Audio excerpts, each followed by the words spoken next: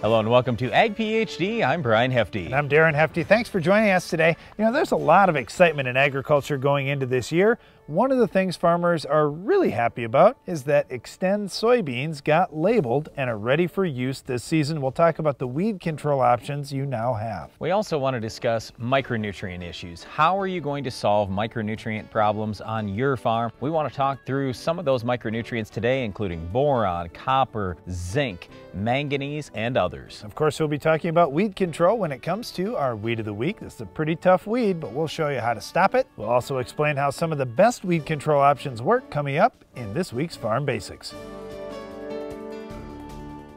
Farm Basics is brought to you by the Liberty Link trait and Liberty herbicide from Bayer. The most reliable weed management solution, Liberty Link and Liberty herbicide are the link to efficient row crop production and sustainable weed management.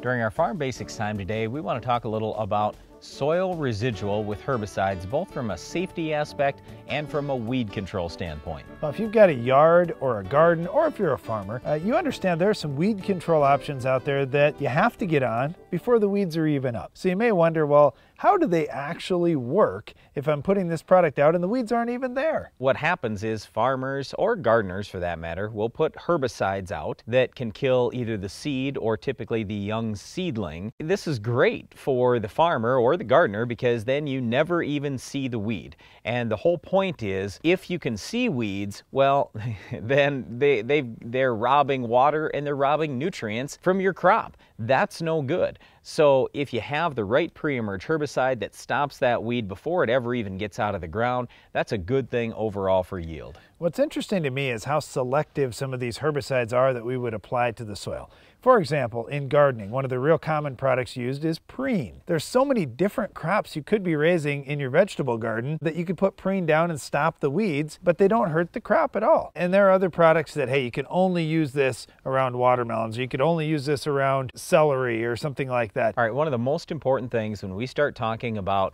the residual life in the soil of any herbicide is what's the half-life? And right on the label, it will tell you typically how long that half-life is, or at least on the MSDS sheet, the Material Safety Data Sheet. What this means, the half-life is, let's say that I put out 1 pound. How long does it take for that 1 pound to be gone? Well, the half-life is going to tell you how long does it take for half of that to be gone. So if let's say the half-life is 21 days, that means if I put 1 pound out, then 21 days later, I have a half a pound left. Now, that's assuming that we haven't used up a bunch of that with the weeds or used it up with the crop or whatever else. So if it's just literally sitting there in the soil, that's basically how long does it take for bacteria and everything else working in the soil to break it down. So with these soil residual type herbicides, it really depends on the soil in terms of how much farmers or gardeners will need to use in order to kill weeds. So if you have a very heavy soil, it may tie up some of that chemical for a little bit longer. If you have a very light sandy soil, it may be available right now. You get some moisture in the soil and the weeds can completely take it up, or the plants completely take it up, and it disappears a little bit quicker. So it's going to vary, and you're going to have to look on the label in terms of how much you'd need to apply for various soils. How about carry over into our next crop? Let's say a year from now we're planting another crop that we're not supposed to spray this herbicide on.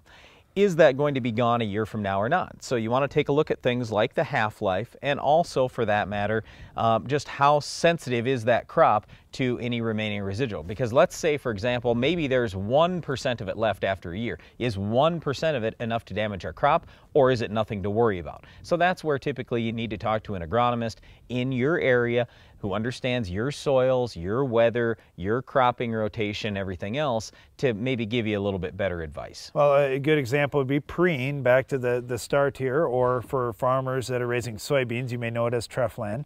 That chemistry is really good at controlling grass weeds. So you'd probably be most concerned about planting a grass crop back into that same soil the next year. So say that you're gardening and you're raising a variety of different broadleaf type plants. Yes, you can use preen around all of those, but then next year you want to plant sweet corn in that area of the garden. Well, that's a grass plant. So you really have to watch what the rotational restrictions are, how soon you could plant that back following an application of preen. Okay, then let's talk about safety real quick, because a lot of people worry that, oh, these herbicides are lasting forever in the soil. No, there are very, very few that will even last into the next year. Only some products we need to think about for many years in advance, but for the most part, a lot of these things are real safe. They're broken down naturally in the environment. They're used up by weeds, and the weeds die, and they're also to some degree used up by crops, and the crops metabolize them. They break them down, then there's nothing left in the environment. Well, there's certainly herbicides that get used on the soil to control weeds before they come up. It helps improve plant growth. It helps improve yield in different areas of gardens and fields, and it can keep those tough weeds from becoming real problems like our weed of the week can often become in areas where it grows. We'll show you how to stop this tough weed coming up later in the show. Technology is constantly changing the way we farm. Hypro innovative spray technologies are here to keep your farm at the forefront of agricultural innovation. With spray application equipment for any scenario, Hypro is here to put you right on technology, right on target. A farmer's attention to detail is what makes the difference. You take the time for service management because you know how vital it is to your operation. You service your field like everything else, because soil sampling makes all the difference and gets the results you want. Download the app Soil Test Pro and start grid sampling today. Keep your farm growing strong. The more you test, the more you know. Our CT applicators are changing the way you apply products to seed. The one thing we really like about the applicator is how accurate it gets the fluency dispensed on the seed. The CT applicator brush sifts powder into small particles, resulting in even and accurate distribution. I would strongly encourage looking at one of these applicators. The biggest selling point is the pinpoint accuracy, and we're not leaving dollars on the table. The CT applicator can be used with any seed delivery system at the time of planting. Remember, CT applicators for the changing times. Are you storing grain in your bin from last harvest? You will want to avoid running your bin fans when the air is warm and wet to avoid sprouting and spoilage. The AgriDry Bullseye Controller has the capability to automatically run your fans when the weather conditions are safe for quality grain control. Stop monitoring the weather or babysitting your bins and let the Bullseye Controller keep your grain safe. Visit agridryllc.com to find your local dealer today.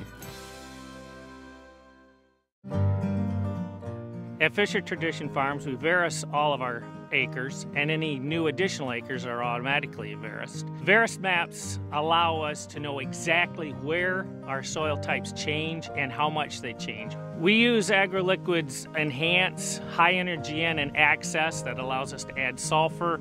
We can customize our AgroLiquid products on a per pound, per acre basis as needed.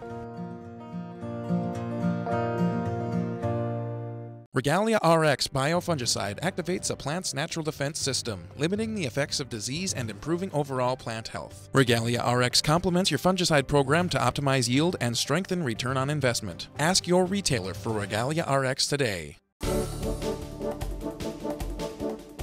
Xtend soybeans. As farmers, we've been waiting for these beans for a long time, and now they're finally out. But Darren, we still can't use dicamba over the top of beans. Well, it's the same thing that we had with Xtend cotton. When that came out last year, hey, we can plant Xtend cotton that is tolerant to dicamba, but we don't have dicamba labeled for over-the-top use just yet. And in soybeans, hey, that's the case this year. We've got the label for the trait, so we can actually plant the newest genetics and get them out in our fields and try and get higher yields. But as far as weed control goes, we've got to look at what we've been doing in regular Roundup-ready soybeans to this point. All right, so to begin with, let's just talk about these Xtend beans and what we believe the future is for them. We think that there's a very real possibility that in 2017, over half the soybeans planted in the United States will be Roundup Ready to Xtend. The main reason why is because the new genetics are going into those, like Darren mentioned. So if you're a farmer thinking, oh, I'm going to save some money and I'm going to plant the older stuff, yes, you can certainly do that. But the problem is, how much are you going to give up in terms of yield? Let's talk about that yield piece. And I agree, the new varieties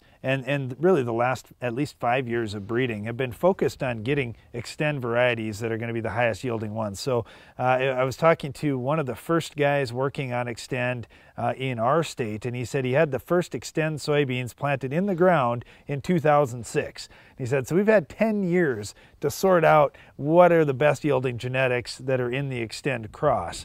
And he said, we've got some really good ones now that are better than anything else that they've seen on the market. So when we look at Roundup Ready to Yield, that was a big jump forward in terms of how they were putting the genes into the plant and how the yield was expressed. And we really didn't see the yield drag that we saw at the initial Roundup Ready trait. Now we've got this new Xtend, so the question, of course, is, well, is there any yield drag with this one? We haven't seen it. We had a lot of Xtend beans across our farm last summer. I've looked at plots all over the country of Roundup Ready to Xtend soybeans, and from what I've seen, they yield with or better than the Roundup Ready to Yield varieties. And to me, well, if I get more yield and I've got the new trait that I'm hopefully going to be spraying dicamba on soon, that would be great. But you know what, even though you can't spray dicamba in the crop this year, there's still ways you can use dicamba on your farm to fight tough weeds. Here's the thing I like the most. Now we can go around all our field borders and spray dicamba. Think about where all the weeds come from. It's the ditches, it's the fence lines where the weed control isn't good. And a lot of guys say, well, I don't want to spray 2,4-D or anything and possibly damage my crop. Well, now you don't have to worry about it. You can spray dicamba, Banville, or Clarity. That's what we did on our farm last year. It was amazing. So now we had everything clean, not just the fields, and now we're going to have a lot fewer weeds blowing into our fields. That's really the thing I'm most excited about. Or I'm almost as excited about the burn down opportunities. So you can go out there and spray a full rate. And I'm not talking a pint, I'm talking a quart. Okay, if I can go with a quart per acre, we do this a lot in the fall, and I'm telling you what, a quart per acre wipes out everything. You tell me any weed that a quart per acre isn't going to kill. I mean, for that matter, grass even. It's not going to be perfect on grass, but I'll bet you we get 60% control on grass. I'm glad you're excited. The whole thing is you can add Roundup to it very inexpensively and kill 100% of the grass, other than any that may be Roundup resistant, which there are very few around the country that are. There are a few. Yeah, but hey, let me finish up on this burn down thing. You've got to make sure the weather's warm, okay? We've tried spraying dicamba when it's 50 degrees out in the spring. Doesn't work. Just like when we've tried spraying Roundup in the spring when it's 50 degrees. You got to let the weather get warm. Now, we don't have a nighttime temperature cutoff like we do with Roundup. We'll continue to refine that over time, but I would just say if you can get a day where the temperature is 70 degrees, that's a good day to spray dicamba.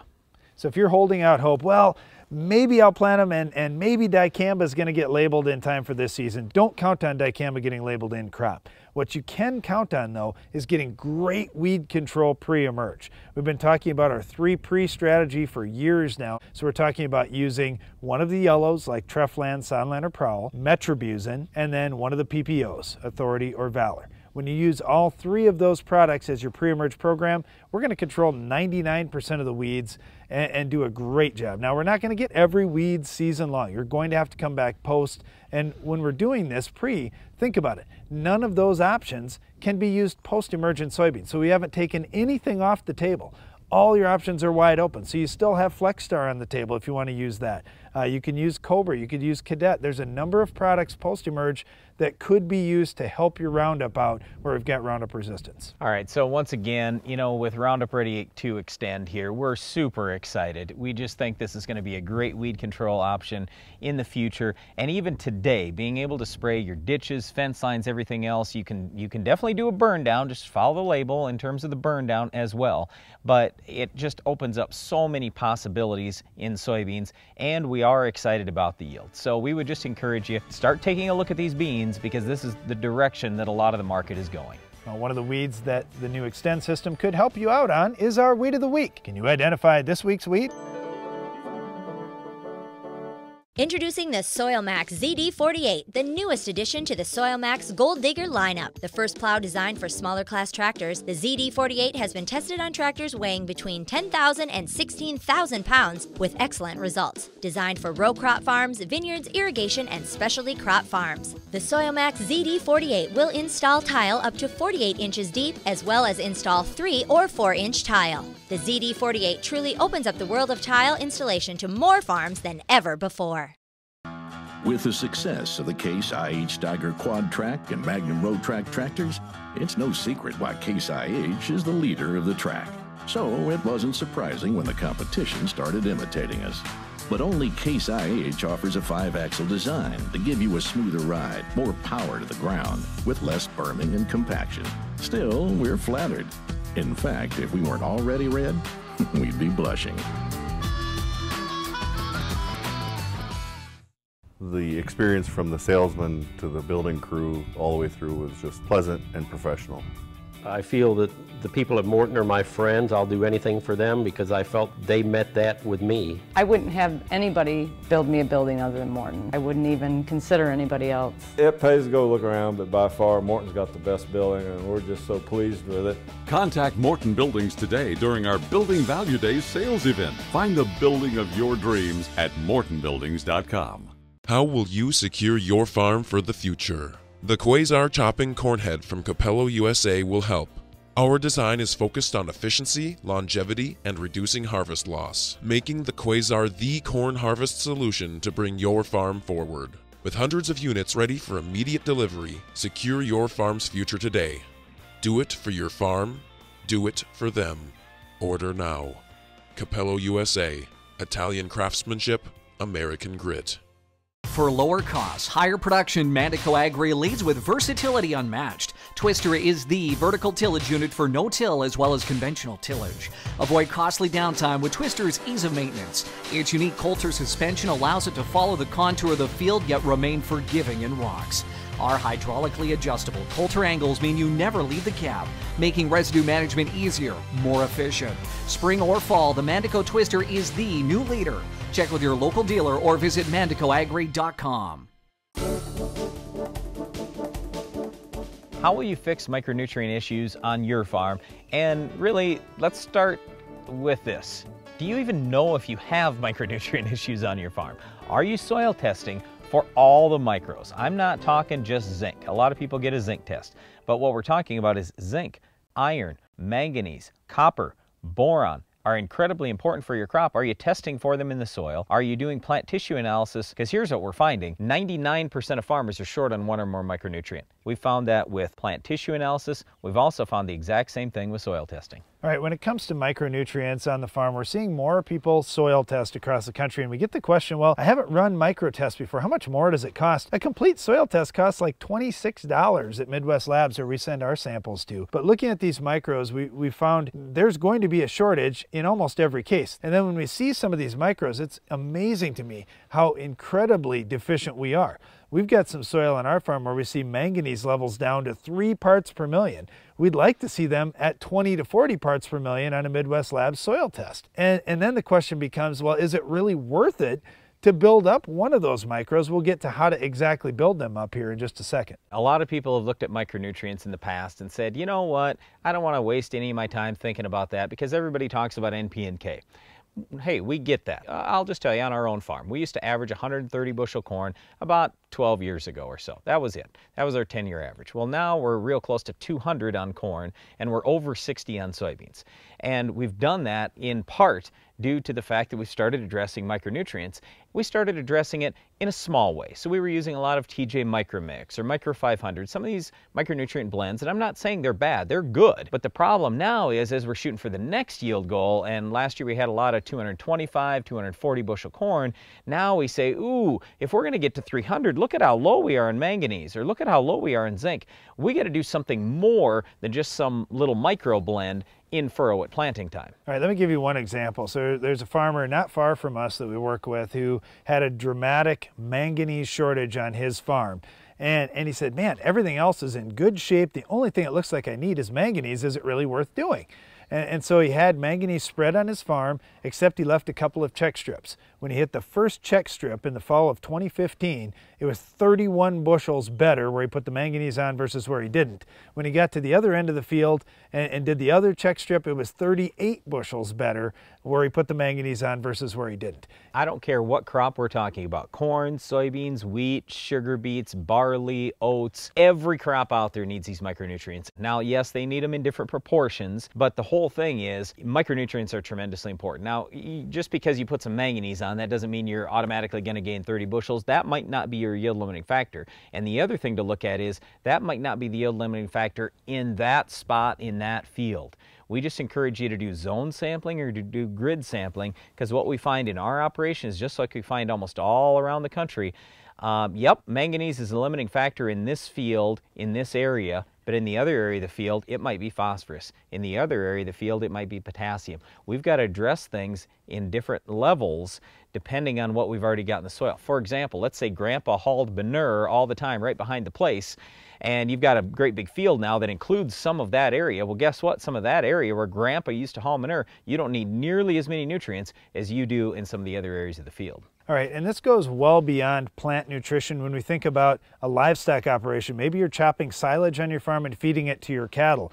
If you can increase micronutrient levels in your plants, so in your corn, your silage is going to have more of those micronutrients, and ultimately your cattle have more of those micronutrients. And then if you spread that manure back out on your field, you're going to be putting more micronutrients back in your field. It's a great cycle. Here's what we suggest you do. We really encourage you to do soil testing in either grids or zones.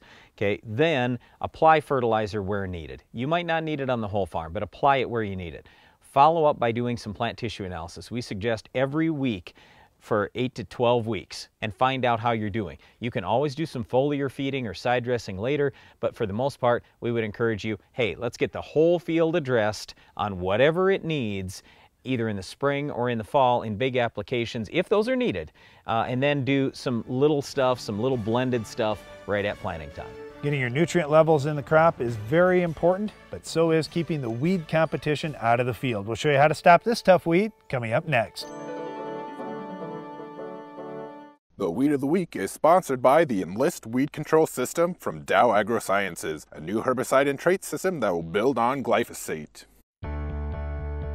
Farming isn't just in the land, it's in you. Take control of weeds like never before. Enlist builds on the Roundup Ready system, combining proven control of a new 2,4-D and glyphosate in Enlist Duo herbicide. Protect what matters without changing the way you farm. Talk to your seed or crop protection supplier today.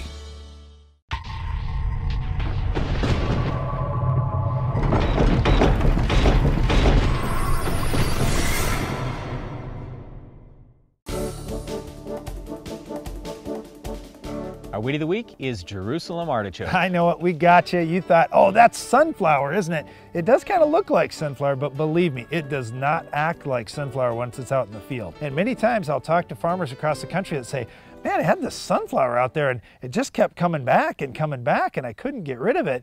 And I say, really, did you dig up the plant or did you try and pull it out of the ground? And when a guy does try to pull it, it's like, man, it's got all this stuff attached to it. It's got these runners that are going out to the side. I'm like, yeah, those are called stolons. And it's got this big thing under the ground. Yeah, that's a tuber. And what happens with Jerusalem artichoke is you can kill the top growth. And we see many times guys doing that. Maybe in wheat, they're using something with some 2,4-D, or in pasture or ditches, something like that. They're using 2,4-D or they're using dicamba. They're effective at controlling top growth. However, if we want to get down into those stolons and tubers, the only thing we've seen that works very well is Roundup. Well, that's in crop, I mean in a Roundup Ready crop, or as a burn down. But you certainly could go out there with something like Tordon in pastures. That ought to wipe it out. And you know what? In pastures, I can use a high rate of 2,4-D. That's better than using the low rate that you might use in or near crops. So, you know, we have some options. We just unfortunately don't have a lot. Well, if you find this crazy looking sunflower plant out there that just won't die, chances are you may have our Weed of the Week, Jerusalem Artichoke. That's all the time we have for this week's weed, but stay tuned. Iron Talk is coming up next. Presenting the new 2016 Apache sprayer. It was very smooth driving down the road, and especially in the field. The visibility is just excellent in it. The wide panoramic view is very beneficial in getting accurate spraying done. I've done a lot of shopping, I've done a lot of price comparing. I could see right away that for what I was getting in this machine versus the competition, this machine will do anything and everything any competitor's machine will do, and it'll definitely help my bottom line at the end of the year. Compaction created during planting leaves thousands of dollars of potential yield in your fields. Copperhead Ag has developed the Furrow Cruiser spiked closing wheel to close the seed trench more effectively. With a unique combination of closing power and control, the Furrow Cruiser provides earlier, more even emergence and higher stand counts, returning yield potential and putting profit back in your pocket. For more information on why you should never run a traditional closing system again, visit copperheadag.com. We have a school and a church nearby. I actually go to the classroom to educate the students about what's going on here on my farm. The system that I have, I tie everything together. No-till, cover crops. We applied AgriLiquid in furrow with our soybeans this year. It seemed like they jumped out of the soil, even though we had the record rainfall. I really feel that I'm feeding my plant on a consistent year-round basis throughout the growing season. There are trillions of hardworking microbes right beneath your feet. Today, Monsanto BioAg is harnessing the power of microbes, creating microscopic farmhands that help plants access nutrients, enhance root and shoot growth, and handle stressful conditions throughout the season, protecting and maximizing your yield potential. We're turning 500 trillion microbes into 500 trillion new farmhands, ready for work. Nature, it's powerful technology. Ever wonder if you are over-drying or spoiling your grain when you turn on the fans? Do you worry about the condition of your grain all winter long? Are you able to see what is happening in your bins? AgriDry will give you peace of mind with our 24-hour monitoring system. View real-time grain bin data online from a web-enabled device. AD-Link will send you alerts when sensors are triggered by potential grain problems. Stop worrying and start storing quality grain with AgriDry. Visit agridryllc.com today. As weed resistance becomes more of a problem across the country, your crop protection program needs to stay flexible to be effective. HiPro Innovative Spray Technology's wide selection of spray tips and nozzle configurations are available to keep your crop protection program right on technology, right on target. Iron Talk is brought to you by Case IH.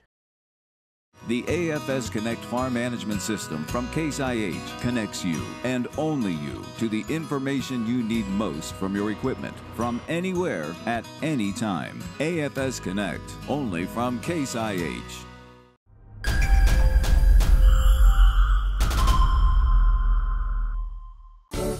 How important is planting population, and how are you monitoring it? I'll give you a couple ideas in today's Iron Talk. First of all, do you own a smartphone or an iPad? I hear a lot of jokes that smartphones aren't so smart, but do you know how to make yours even smarter? Download valuable farming apps like the Ag PhD Planting Population app. We developed this app with some help from Case IH to assist you in your corn and soybean crops with determining the stands that you're achieving. For example, let's say you're planting corn. You're shooting for 32,000 plants per acre in a 30-inch row, but how far apart should the seeds be as you're digging up the trench behind your planter to see if everything's going well? Just type in your information, and you can see that you need a seed every 6.5 inches through the field to get to 32,000 plants per acre. What if we figure it the other way? Choose the Stand Population tab and type in your 30-inch rows. The app tells you how many feet you need to go to equal 1/1000th of an acre. In this case, it's 17 feet 5 inches. So you go 17 feet 5 inches and find either 31 seeds or 31 plants. That would show you that you've got a final population of 31,000 per acre. The app is free and it's really easy to use. Again, just go to the Google Play Store or the Apple App Store and download the free Ag PhD Planting Population app. Good luck with planting this spring and stay safe. It's all for today's Iron Talk, and now back to the show.